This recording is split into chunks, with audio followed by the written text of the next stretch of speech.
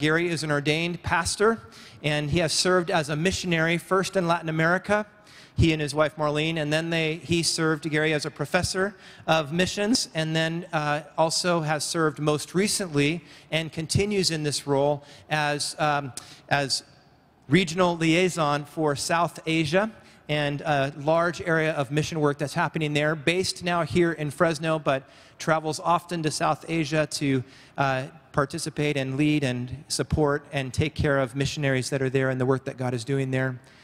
Really a privilege to have Gary a part of us. If you've been a part of the pastor cadre class during our education hour, Gary has been one of our teachers there. It's a wonderful privilege. Would you join me in praying for Gary now as he comes to the Lord? I told him he could take his jacket off, but he has kept it on. So we'll just pray that the Lord keeps him cool and brings the word in a hot way. Let's pray. Father in heaven, we thank you so much for your call on Gary's life, and we thank you so much that you have brought Gary and Marlene to be a part of our fellowship here at First Presbyterian Church. What a blessing they have already been to us in the short time that they've been here. Thank you for your awesome word. How great is your word that you have given us. And thank you for the word that you have given us in Ruth. I pray now that you would pour out your spirit afresh on Gary, that you would bless him and encourage him and help him, Lord, to hear your voice and speak your words that you have given him to speak this morning. And then for each of us, come, Holy Spirit, draw our hearts to you, speak your word, and change our lives. Yes. We pray in Jesus' name. And everyone who agreed said, amen. Would you welcome Gary as he steps into our pulpit this morning?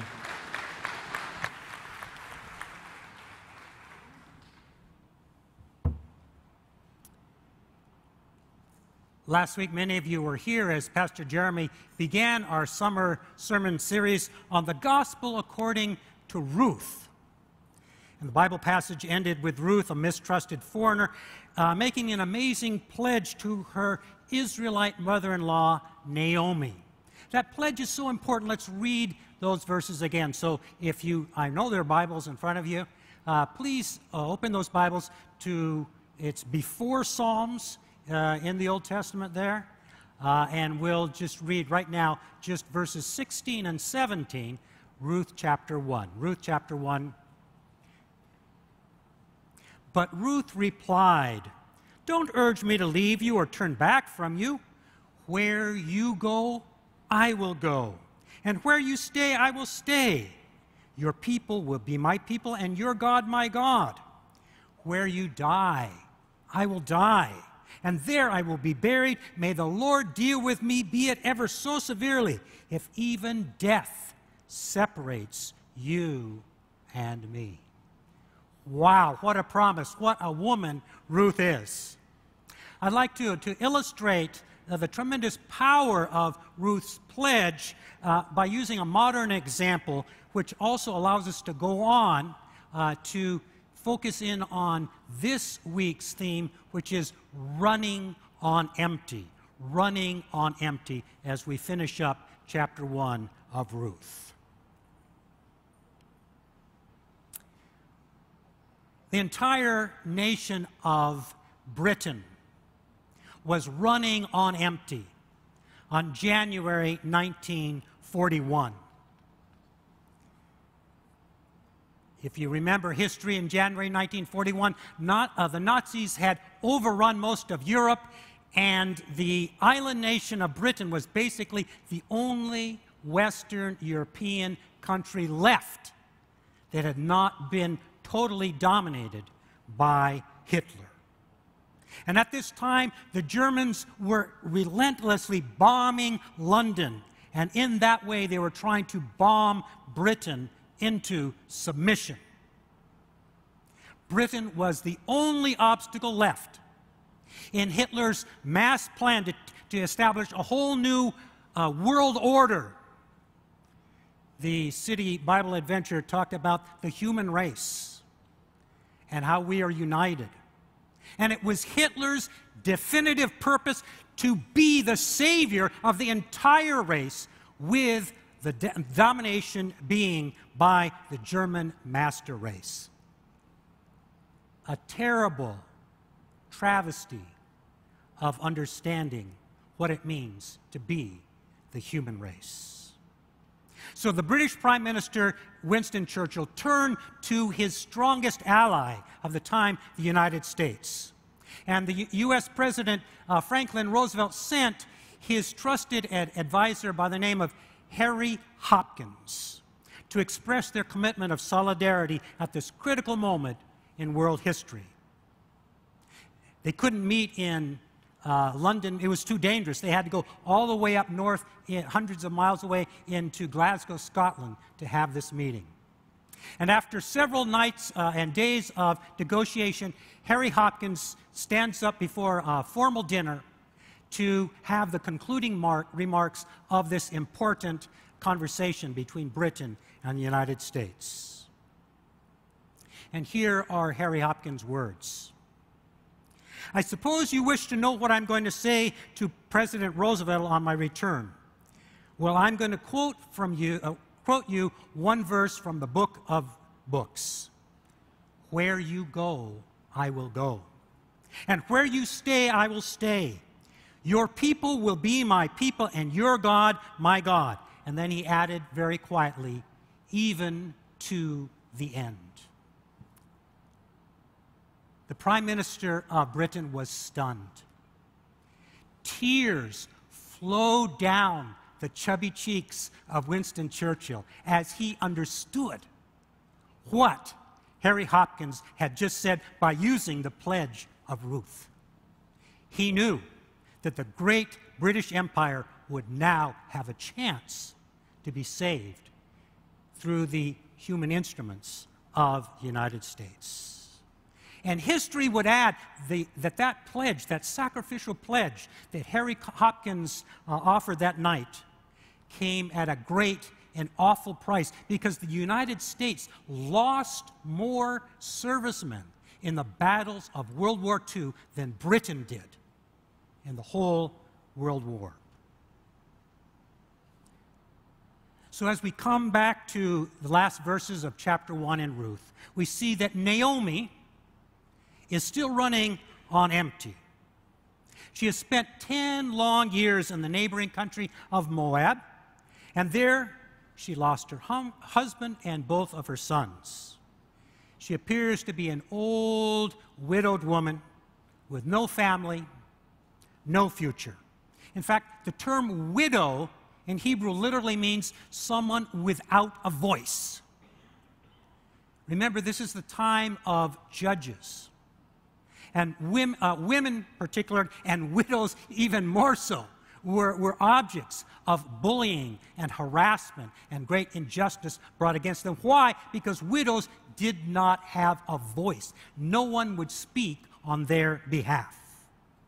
So Naomi, having lost her husband, having lost her 2 sons, is just spending life bracing for the next crisis that's going to try to come and overwhelm her. Naomi is running on empty. Empty of community and empty of hope. In fact, she tells the women of Bethlehem, she said, don't call me Naomi, my name. Call me Mara, that is the bitter one. That is her response as she comes back into Bethlehem and tries to pick up her life after 10 years of loss and grief. She comes back stripped of hope, and she has suffered so much that her neighbors don't even recognize her. They say to her, could that be Naomi? You know, many of us sometimes when we see friends, we might say something, wow, you look great. Life has been treating you well. Well, this is what the women say. It says, wow, you look terrible. Life must have been pretty tough on you. And that's right. Because Naomi went to Moab because of a famine. And we need to understand the horrors involved in a famine. You know, some of us, often we might say something like, wow, I'm starving. And what we mean is, that gives me a legitimate right to go into a wonderful refrigerator, open up and help myself to whatever is there. Or, you know, wow, I'm starving, let's go to McDonald's and have a big meal there. It's easy for us in the 21st century to brush past that word famine in chapter 1 and not realize the horrors that that experience was for Naomi and for the others there. Famine brings death. Famine brings lingering death, where thousands of children die because they don't even have enough energy to pick up the food and place it in their own mouth. So we can't just ignore, we can't gloss over Naomi's great pain, because if we do that, we miss the story that's being told. We need to take a moment to sit down with this woman and recognize the strength that it took for her to hold on to her faith in those kinds of circumstances. You see, her suffering, her pain, her loss is not just some kind of literary detail that the story-inspired author includes in the story of Ruth, so then we can move on to the nice love story that continues starting in chapter 2.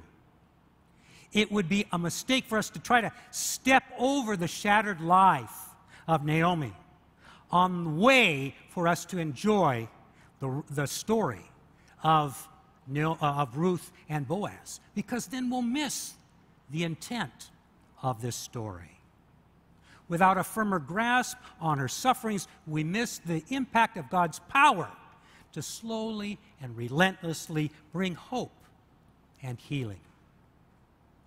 Remember, Ruth's pledge of loyal love came to Naomi at great cost. Harry Hopkins' pledge to help Britain cost the United States of America 400,000 lives. We are not asked by God to walk through this earth with our eyes closed in rootless optimism. God invites us to pledge ourselves to one another as Ruth pledged herself to Naomi, because this story helps us see that God is our only hope. He is our only power. He is the only person who can keep our faith and hope alive in those kinds of circumstances. When pain or famine or war or depression seems to overwhelm us, we recognize the pledge of Ruth is greater than that pain. Ruth actually took place in our broken world, in a broken world where the Apostle Paul says, I am convinced that neither death nor life, neither angels or demons, neither the present nor the future, nor any powers will be able to separate us from the love of God that is in Christ Jesus, our Lord. So Naomi's lament, her lamenting faith, is really often a healthy way to face squarely the pain that we experience in our lives. In fact, the laments of God's people fill many of the pages of the Old Testament. One of the clearest prophecies about Jesus Christ in the Old Testament, in Isaiah 53, is in the form of a lament. Let me read some of those verses of Isaiah 53 and listen to the way that it's formed in a form of a lament, being sad. Isaiah writes, He grew up before him like a tender shoot and like a root out of dry ground. He had no beauty or majesty to attract us to him, nothing in his appearance that we should desire him. He was despised and rejected by mankind, a man of suffering and familiar with pain. Like one from whom people hide their faces, he was despised, and we held him in low esteem. It's important also to note, though, that laments expressed in the Old Testament are often followed by a movement towards a firmer faith, that God would graciously provide us a way in and through the pain. notice that the change now in the same chapter 53 of Isaiah, but note a more hopeful idea as Isaiah writes, "Yet it was the Lord's will to crush him and cause him to suffer, and though the Lord makes his life an offering for sin, he will see his offspring and prolong his days, and the will of the Lord will prosper in his hand. After he suffered, he will see the light of life and be satisfied." You see, Naomi's legitimate lament can only take her so far. As she returns to Bethlehem, her home, which literally means house of bread, she has already received the good news that the famine is over. She has probably passed by the barley fields there that are green, ready for harvest. Green, a color that Naomi probably hasn't seen in 10 years. But now her years of emptiness blur her vision, and she's not able to assimilate, to understand, to see clearly the new reality right before her. She seems to be stuck in a rut. You see, her suffering has robbed her of flexibility. Her abiding faith in God has become stiff, inflexible, arthritic. I dare say this because as we read the chapter twice, Naomi speaks of her deep bitterness. She complains to her friends in Bethlehem, "I went away full, but the Lord has brought me back empty. Why call me Naomi? The Lord has afflicted me. The Almighty has brought misfortune upon me."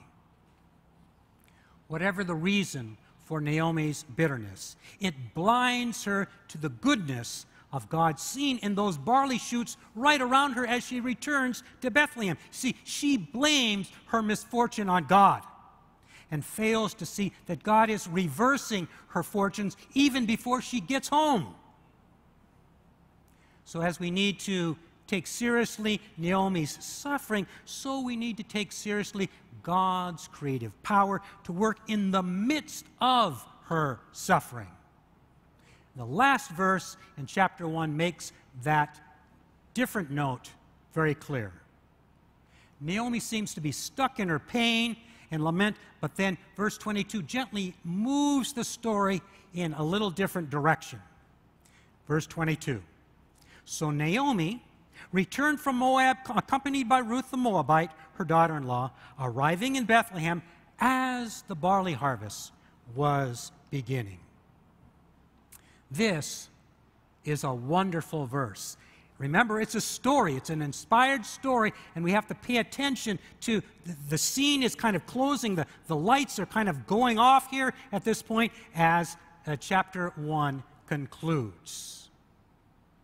But what we see here is that as Naomi blames God for her misfortune, God's creative power is in her midst.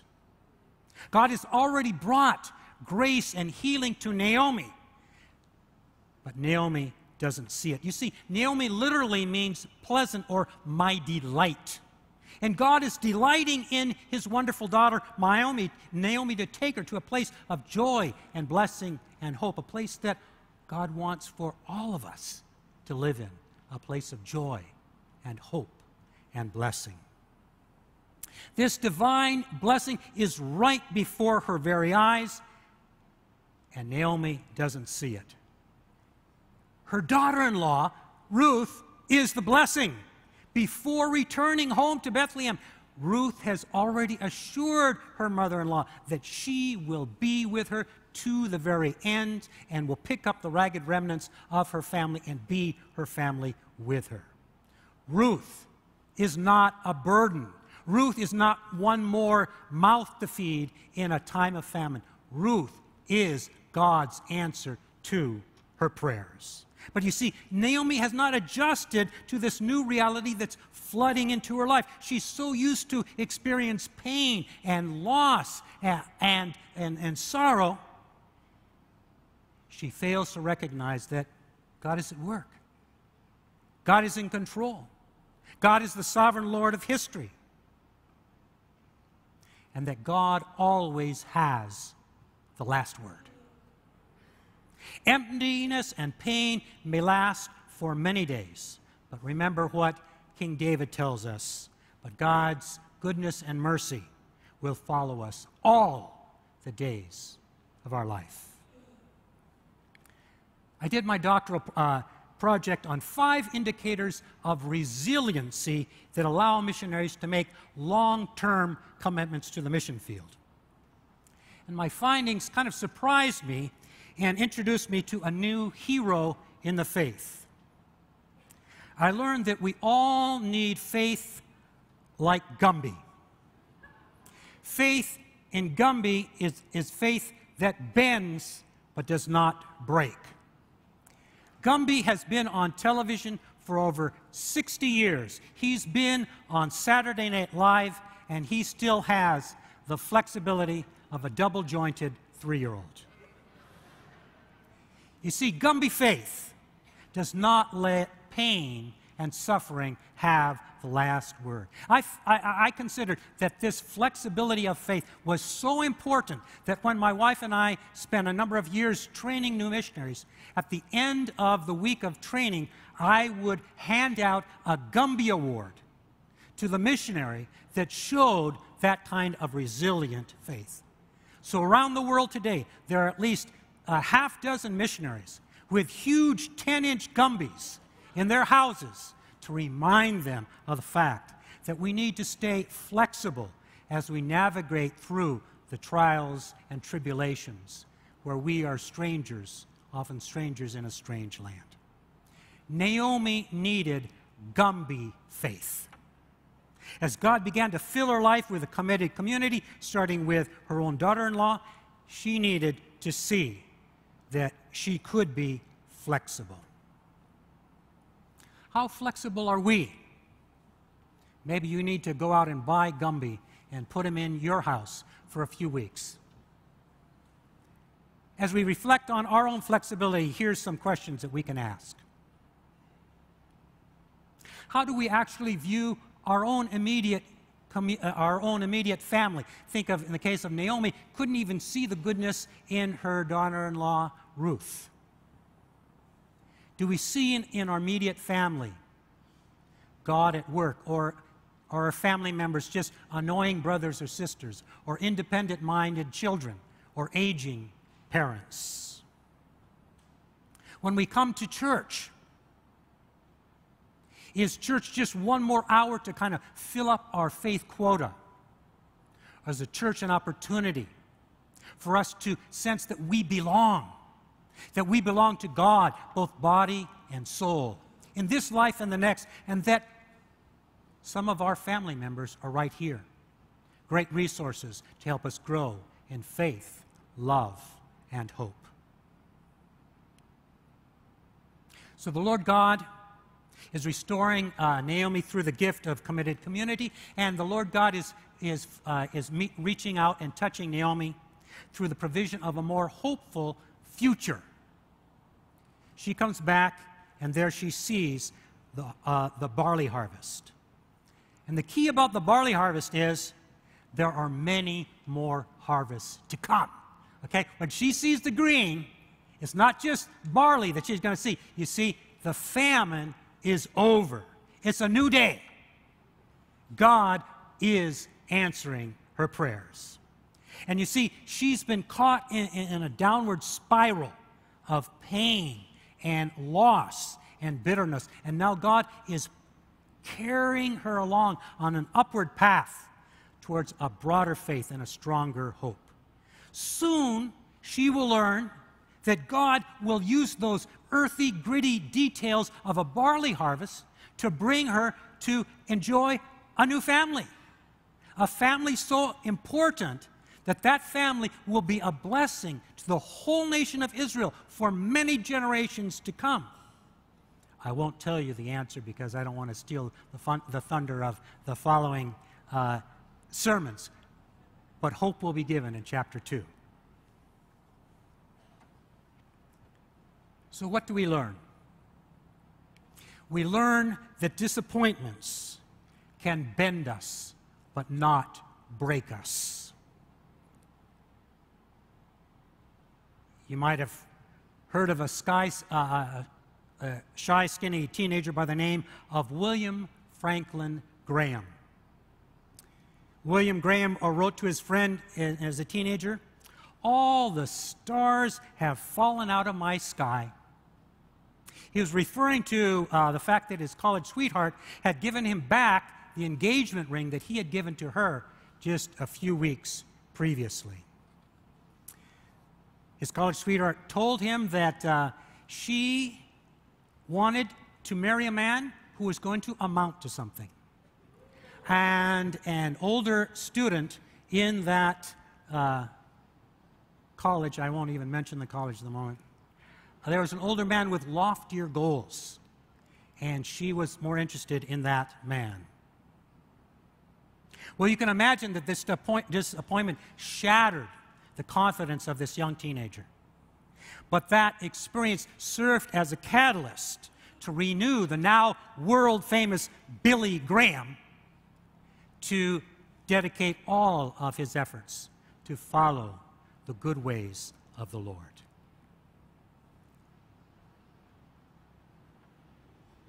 The Bible is a living book, and so the story of Ruth is a living story. See, Ruth is not just about two brave, resilient, resourceful women. It's about a God who proves to be faithful and works in and around and through those faithful women. Since this is an ongoing message, as the story of Ruth helps us see that there is power in that message for us today, it's worth asking the question: how do we know that Naomi's story of moving from bitterness to wholeness is being lived out amongst God's people today? Let me just give you one example. In my 40 years in ministry, the last 5 have been my most difficult years. I was given the responsibility of trying to move forward in a mission task in the conflict-laden country of Pakistan, and things were not going well. In fact, I just felt overwhelmed by the responsibility and the problems. And about a year and a half ago, I remember very clearly sitting right about there in the sanctuary here, feeling very discouraged. But I also remember week after week, month after month, sitting there and feeling like a rose bush wilting in the hot summer Fresno sun and getting nourished again and again and again. You see, I began to get in that life-giving rhythm, that rhythm of praising God from whom all blessings flow, that rhythm of confessing sin, that rhythm of allowing the Scriptures to speak to me, that rhythm of going up and asking the prayer team to pray for me. I am an example of how the story of Ruth is alive and well in First Presbyterian Church Fresno, and in Hope Now, and in Bethany Inner City Church as well, because God is alive and well. Thanks be to Him. Shall we pray?